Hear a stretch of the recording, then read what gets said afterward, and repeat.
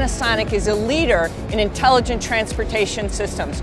Chris, it's really exciting. Tell me all about what you guys have been doing. So imagine it like a central nervous system is almost exactly what it represents. If we can understand exactly what's happening on all our different roadways at all different times with connected vehicle technology, we can gain an entire new level of situational awareness.